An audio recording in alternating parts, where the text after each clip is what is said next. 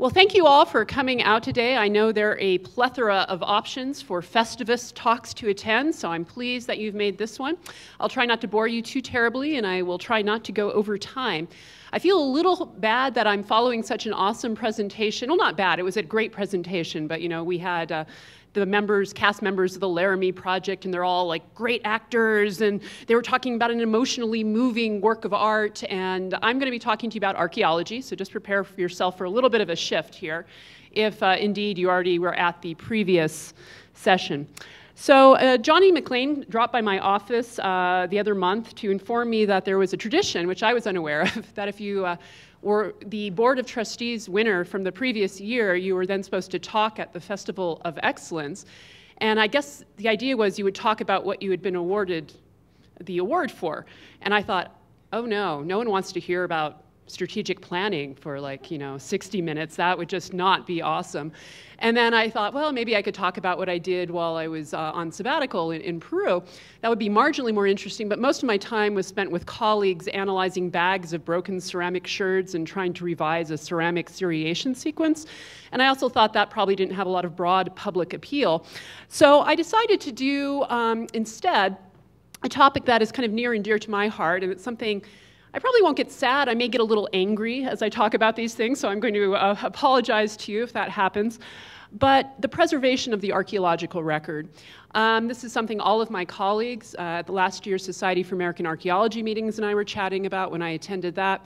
We set up a fabulous little private Facebook group called Archaeologists for a Just Future, which started out with only about 120 of us, all members of Berkeley's graduate program, and by 3 months it had morphed into over 4,500 members.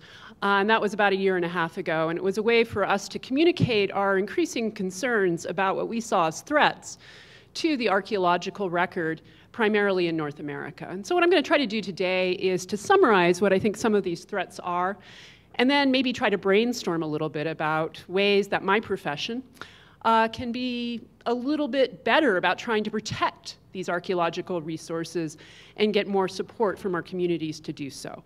So I'll start by telling you a little bit about what some of the ethical responsibilities for archaeologists are in the United States.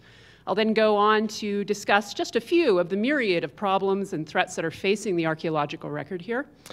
And then after that, I'm going to kind of explore, because I actually primarily work in South America for my scholarship. I'm going to take a look at different perspectives on how we should conserve our heritage from England, the United Kingdom, and also from Peru, and see if we can't steal a few of their ideas.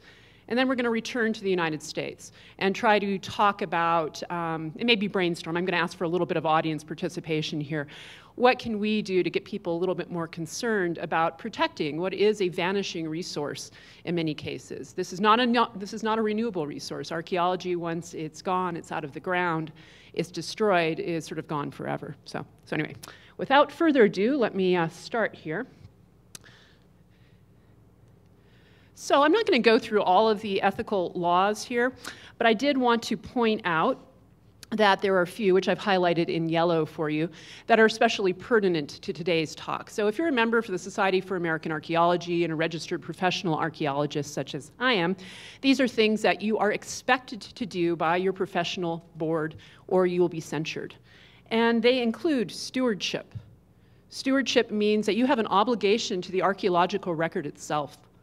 Not just the people who want to develop it. You have an obligation to try to preserve the past for posterity.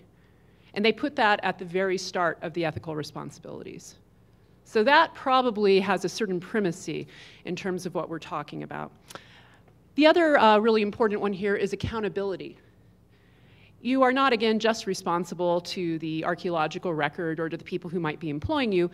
You're also accountable to stakeholders who are affected, who might be descendant communities of those archaeological sites that you're excavating, or who may live in the local area who have other vested interests in it. And that can be difficult to negotiate. And then we have public education and outreach. And I think this is kind of the key. I know as a teacher I'm probably expected to say that, but I think this is what it really comes down to in terms of how we're going to convince people that this is an important thing to do, how to take care of it. So The second kind of overly information slide, and then don't worry, you get lots of pretty pictures to look at it a little bit here, but is some important cultural heritage laws. There are a ton of them, and there are not like standardized laws that are applied across the globe or even across the nation. I mean, there are a few that are federal, but many are on the state and local level. And so it's not just as easy as, you know, we're going to excavate something to save it. You really have to kind of figure out if it's under threat, if the site is considered significant, and then figure out which federal laws are going to apply. So I just want to say that. And if you have a site on your private property, as an archaeologist working in North America, I can't go in there and seize that land from you. I just want to say that outright, because I think there's a lot of fear and misconception about, you know, people think that we're sort of agents of the federal government and we're going to go out and take people's private property away from them, and that is not our role. But these, again, are some of the major laws, and the one that I've highlighted in here in yellow is the one that is probably currently most under threat, and we're going to talk a little bit about that. So that's the Antiquities Act, which was passed by Teddy Roosevelt in 1906. And it is responsible for creating most of the fabulous, or at least being the first step in creating most of the national parks we enjoy. But it actually, a good chunk of it is dedicated specifically to talking about the importance of archaeological resources. So we'll come back to that, and but again, the pertinent language is under here.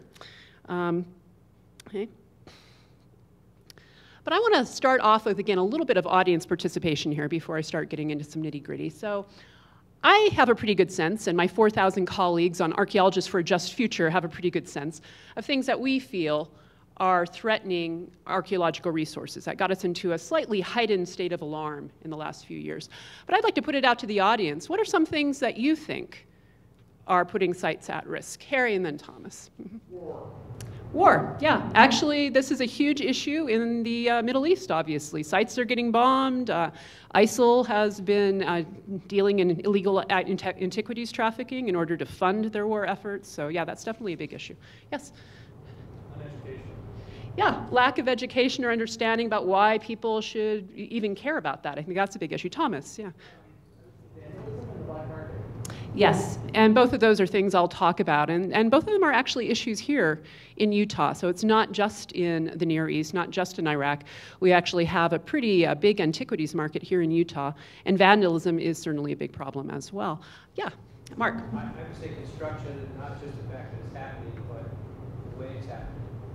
Right, without maybe following proper procedures or what we would call conservation protocols. Yeah, they haven't necessarily done the necessary consultation work. So, and you can see that with construction projects or pipelines or roads, and we'll mention all of those things. Yes? Climate change. Climate change, yeah. It's, I have a friend who works in Wyoming, up in the mountains, and sites are constantly eroding out because of deglaciation due to climate change. So in Peru, it's a big issue. They've had massive flooding, if you may have been following that in South America, and several really important archaeological sites under vast threat due to that. So climate change is a big issue. Anything else that occurs to you? Yeah, in back, Todd. What, I'm sorry? Tourism. Tourism, yeah. Sometimes sites are loved to death. You know, you have to sometimes restrict numbers or make tough choices.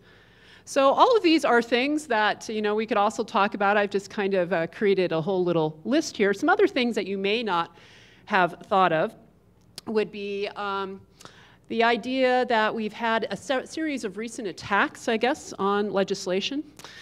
So I mentioned the Antiquities Act. That's, we also have sort of, it seems to be fairly systematic attempts to weaken environmental protections, which actually include cultural heritage as part of that.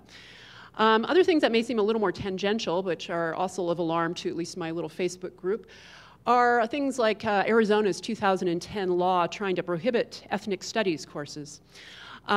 These were sort of very much directed towards Latino studies and Native American studies programs, and you know, archaeology tends to play a part in that, and it had sort of a dampening effect. And I think it also kind of broadened this division between this idea that there is an other past that we are not connected to if we are part of the dominant majority who maybe had ancestry from Europe. And so that's kind of a theme, I think, that has been coming out recently too. Maybe not as much concern with things. Mining. Putting sort of, I guess, what we'd say economic development over and beyond things. I would also say anti-government attitudes seem to have increased a little bit in recent years.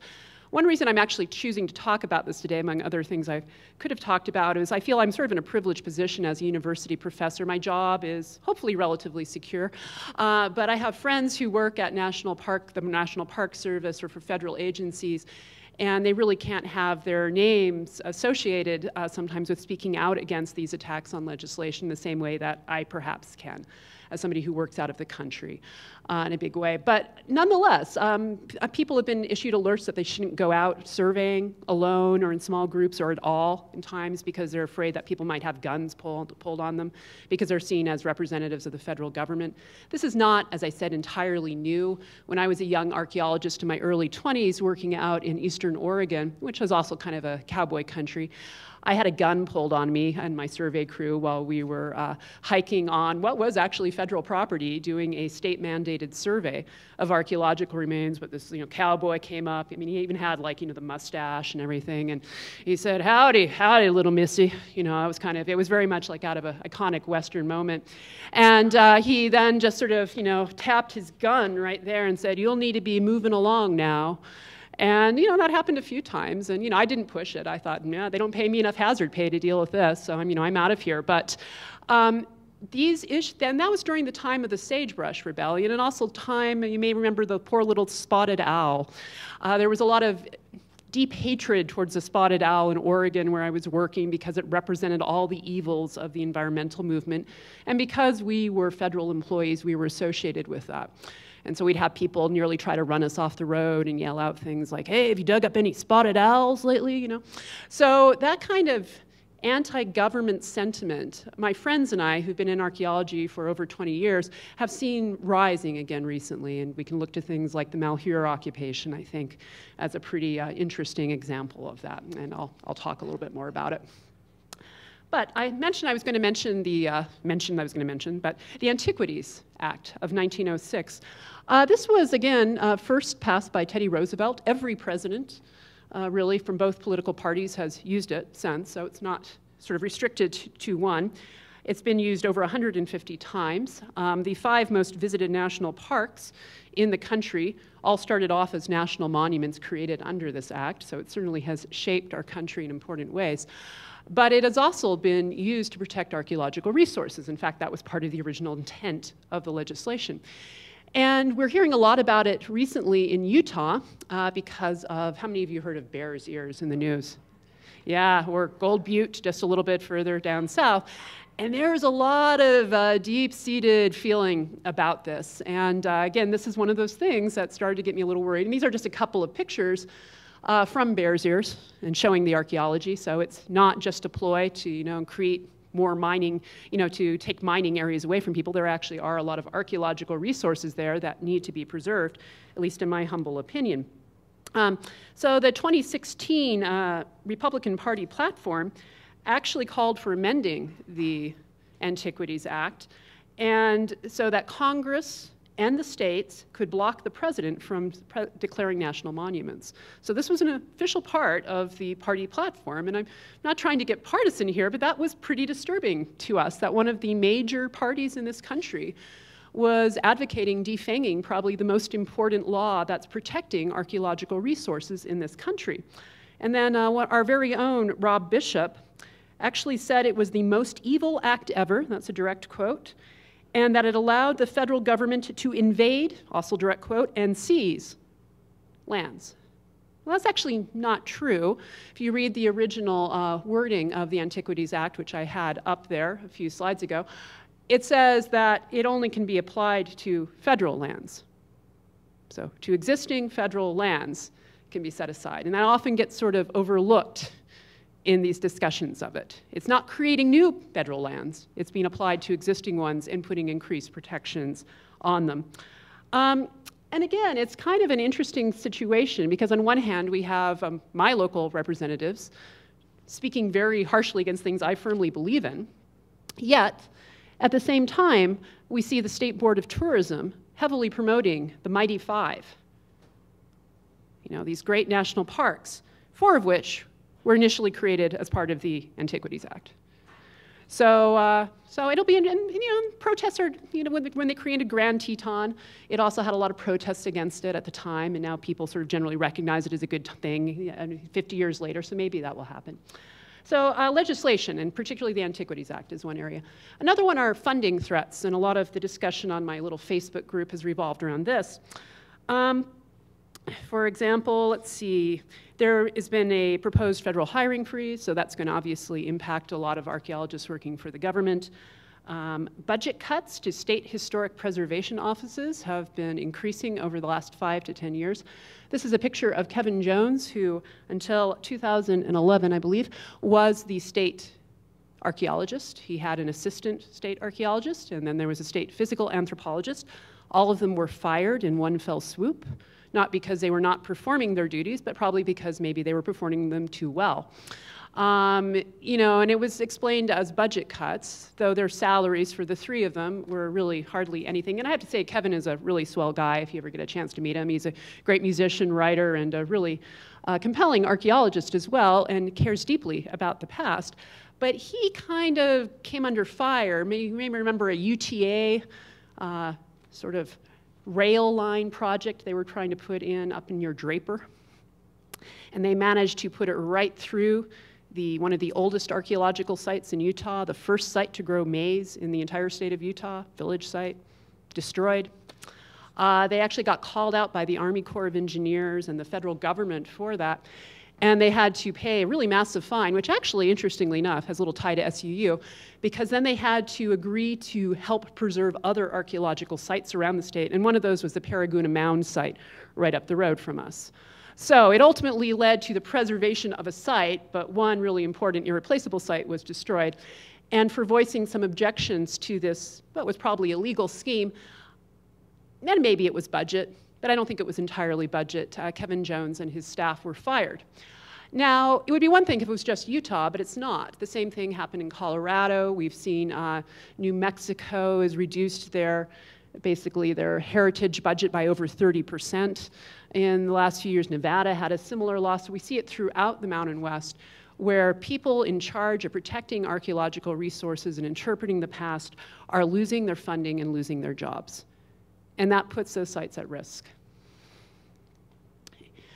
We mentioned illegal antiquities, not just in Iraq. Does anybody recognize this? Is the Shumway collection over at the edge of Cedars State Park in Blanding. Blanding has had a long and not very noble history of pot hunting. The most recent thing was in 2009, where they had one of the largest ever federal raids on pot hunters and arrested several people. And it ended very tragically. 2 people ended up committing suicide after this. And I think the press at the time, at least here in the state of Utah, and I was running a field school down in Kanab, was entirely in sympathy with the Blanding folks who were arrested, which kind of drove me crazy. I mean, I agreed it was sad that some people took their lives. But when you looked at the scale of it, this wasn't just a few arrowheads people had found on public land. These people were robbing graves.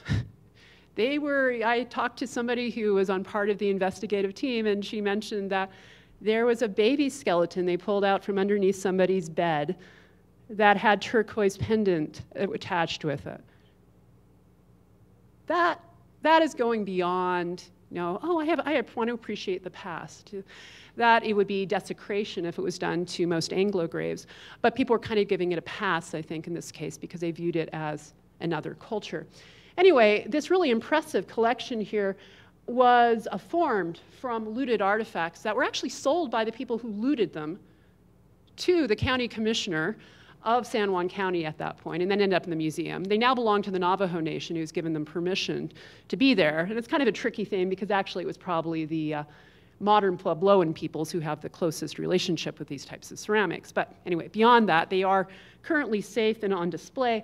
And while they're beautiful, we know nothing about their context. We have no idea what they could tell us about the past.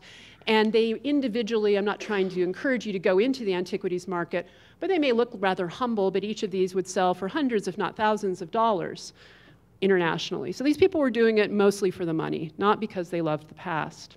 And I feel like that's kind of an important thing to do. But that's been one of the few cases where it was actually prosecuted. Now, the other thing we all mentioned when we were brainstorming was just sort of defacement of archaeological sites, and this occurs all the time. I just went on a field trip to Valley of Fire State Park, and I noticed that several of the petroglyphs, which I had just visited a year and a half ago, had been damaged in the intervening year and a half. This is from Fremont Indian State Park. Note the bullet holes. Probably, I'd say, a good quarter of the rock art there has been shot up by people for fun. So that's something that you kind of see here. It's maybe not so obvious, but this site where my friend Donna Spangler and Jim Aiden, who some of you know, in 9 Mile Canyon, are standing there. It's been dug out. There were several cysts and structures which were looted, and everything was disturbed, little corn cobs on the ground. So this is the typical thing. We're actually much more surprised now when we find a site that has not been touched. And there are only a few of those areas anywhere in the state. Range Creek Canyon is one of them. Sometimes we have these really high cliffs which are really difficult to get up to, and those haven't been touched because it requires a little bit too much work for people. So this intensification of threat is really increasing. And again, there is both anecdotal and documentary evidence for that we are finding more and more destruction of archaeological sites. I'm not quite sure how to explain it. I think some of it has to do with use. More and more people are coming into these areas. I think some of it has to do with less law enforcement out there, fewer notices. I noticed a lot of the former antiquities law things they would put out in your sites are gone and no one's bothered to replace them, presumably due to budget cuts. They'll sometimes have one archaeologist covering 20,000 acres of territory, so it's a little hard to keep that under control. But I also think there seems to be, I don't know, maybe growing disrespect for the past in a way, where people do not feel connected, particularly to a Native American past, which they don't see as their own. And that disturbs me. We also have what I'll just call ignorant destruction of sites, where people, I don't think, realize they've destroyed archaeological sites. That was one of the things that happened out at Malheur, though if you listen to the occupiers, they talked about how they believed they were preserving things and restoring it to the land. They actually bulldozed a site that was considered sacred to the Burns Paiute people, and they did it to build a latrine. So to make it even a little worse than it would have been otherwise. They also put in some new roads and did other improvements. So there were lots of things you could feel about Malheur, but as an archaeologist, I was outraged that the archaeologist had had her office rifled through, that artifacts had possibly been taken, that redacted site locations, so that means that they've hidden them so pot hunters can't get them, had been exposed to public view and shared, and that sites had actually been destroyed. And meanwhile, you had this group saying that they were going to treat the Native Americans better and respect their heritage more. So that was kind of, again, a theme of sort of anti-government sentiment which archaeology kind of got caught in the crossfires, and that happens pretty frequently. Here we have, again, roads and mining and development. This is 9 Mile Canyon. It's sometimes called the largest art gallery in the world, has amazing rock art. And a lot of that is actually sort of under threat because you have heavy mining and oil extraction industries out there. The dust from the roads has actually damaged a lot of the panels already, and there have been some interesting agreements. So the Colorado Plateau Archaeological Alliance has tried to work with groups to minimize that and to protect them, and they've had some success in doing it.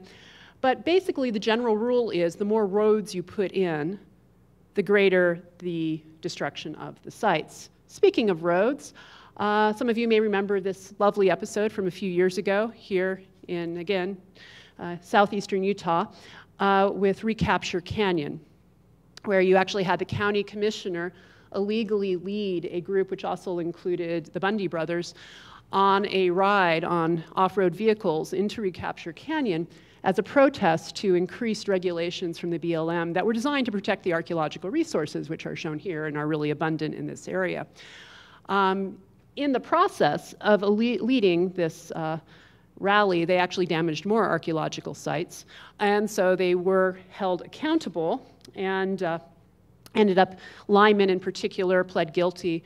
But he is now, there are a number of groups of county commissioners from the state who are trying to get him off scot-free and minimize the payment. So it's kind of sending an interesting message about what our government perhaps feels about the importance of these sources. A little closer to home, Red Cliff Reserve. I worked on a project where we did some archaeological work out there because, again, they wanted to put a road through the middle of the preserve. And so we were trying to demonstrate that there were cultural resources there. So those are some SU students working with me a few years ago. But I did mention I wanted to kind of end, because I only have a few more minutes here, on some ideas of what makes the United States a little bit different than some other places in the world I've worked. And what might be some ideas for improving things here? How can we get people to care about what I think is an important issue? England, I lived in England for a while, and I have one of my closest colleagues teaches at University College London. And so we spent a lot of time chatting about differences there. And part of it, I think, is that in England you have a national heritage. British heritage controls most things. They really emphasize innovative, creative engagements with the past. And there seems to be a sense where people feel like this is their history that they're concerned with, where I don't think we always have that here in the United States in quite the same way. There are also much stronger laws protecting most of the monuments and the archaeological sites than we have here, in part probably because it's a smaller country, a little easier to control. But then they've also done some kind of interesting and innovative things. One idea I thought was kind of intriguing, tried to make amateurs into more informed, I guess, participants in the past. So detectorists, who tend to be viewed by most archaeologists with a little bit of fear because it often leads to pot hunting, were actually welcomed into the archaeological community in England. And they have what they call the portable antiquities scheme. And so people are allowed to keep small, insignificant things like coins they find, because there are a lot of Roman coins scattering the British landscape. But if they find something more significant, like a Viking hoard, they're kind of expected to go and report it to the authorities. And the amazing thing is it works. They do. And so all of these artifacts were ones that were voluntarily turned over to the British Museum by these people who participated in the portable antiquities scheme, and then they worked alongside archaeologists to try to preserve the past and learn more about it. So I thought it was kind of an interesting use of local communities and working on that built interest.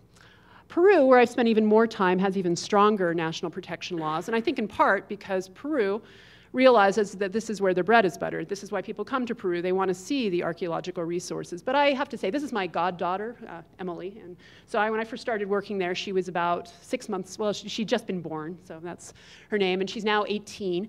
But she's wearing the fancy dress that all the little school kids, in this case, or high school kids go, and they always go to archaeological sites to do their kind of dance performances, and they kind of try to, I guess, bring life back to the archaeological sites. They're not distant, people know where they are, but they have a living connection with these sites. And that is something that perhaps we don't have here in the United States. So that's one thing. Archaeologists, there are a lot of them working in Peru. They even have their own day. April 11th is National Archaeologist Day, or Day of the Archaeologist. And people, give flowers and gifts to their archaeologists. I don't think that will ever happen here in the United States. You can think about doing that for me if you want to. But it's, again, kind of indicates a rather different attitude, I think, towards the past and the people who are in charge of presenting it. They see it as something that helps them economically, that connects them to their own heritage, and that they want to preserve. And they're very protective of these sites. What about us? Well, this again is another image from 9 Mile Canyon. It always makes me angry every time I see it, because I think it kind of encapsulates two very different attitudes here. You have somebody who said, this is private property, no trespassing, stenciled right across Fremont rock art. That was presumably done by the some of the European settlers from the 1930s in there. And then most of the little antiquity signs, are pretty old in that whole area, and then they've been shot up. So that's one of the better preserved ones in that area. So here, I think we don't see, for the most part, many of us, a connection with the past because we view it as other, as Native American, as not something that is ours. And that leads to perhaps a disregard for it, in a way.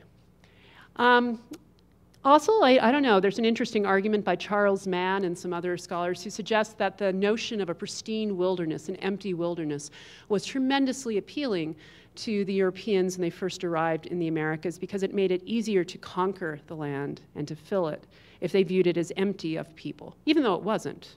There were very large settlements here with hundreds of thousands of people. Some of the cities in the Americas were bigger than cities in Europe at the time. But that is not recorded in our national myth. Manifest destiny, moving into continually empty land and improving it, putting up fences, marking it off with private boundaries. That's what we think should be done to land.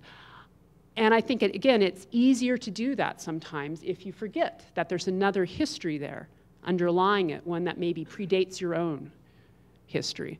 So again, the question is, well, how do we fight that? And I don't know. I'm just going to end it here by mentioning there are some cool programs on. We have like the archaeology project. Sam Kirkley on campus tries to go into the schools and educate people.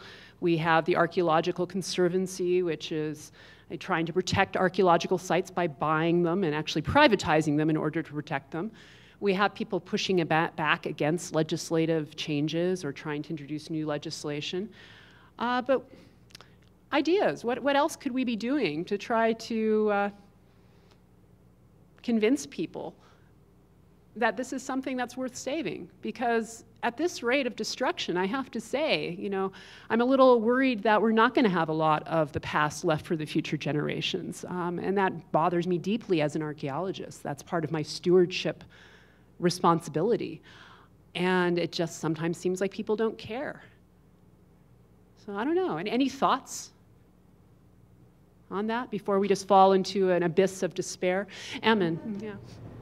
I think perhaps to help cultivate that connection with the history, if we could partner with some of the descendants of these people, the Native people, who do share that history, yes. And have them share their stories, have them talk about significant places to them, their people. Perhaps that would humanize it a little bit more. We would have that connection that we don't currently have. I think that's a great idea, and there is a growing trend towards community archaeology, which does emphasize working with descendant communities, so I think that's a great idea. Harry? Mm-hmm. I've got a question. Sure. That is really disturbing in restoration. I know it's a fine line between restoration and destruction. And I think in particular, a couple of years ago, we went out to Mount Reliant, and I was disturbed by the restoration of the petroglyphs there. Yeah. What's your thought on that? Well, kind of mixed. In general, I think I advocate for conservation rather than restoration, if that makes sense. So you're trying to conserve what's already there rather than to rebuild it. But other than that, I think it's hard if a group actually has a living connection to that site and believes that it needs to be maintained. I'm not going to go say you can't do that. I feel like that's where we sometimes maybe overstep our bounds as archaeologists or scientists, because some of that restoration was actually, as I understand it, some of the Paiute were involved in that, and that was a site that was important to them and to their ancestors. So I feel like that's something we also need to recognize. That just when something's archaeology doesn't mean it doesn't continue to have a role to play in the present. But, you know, then you get into difficult questions of who has more of a right to do that than others. So, well, anyway, I know time is up. I've filled my 30 minutes and slightly over, so I apologize for keeping you on, but thank you for letting me share my anger and concerns with you. If you have any questions, yeah, feel free to come on up and ask me afterwards, and enjoy the rest of Festivus.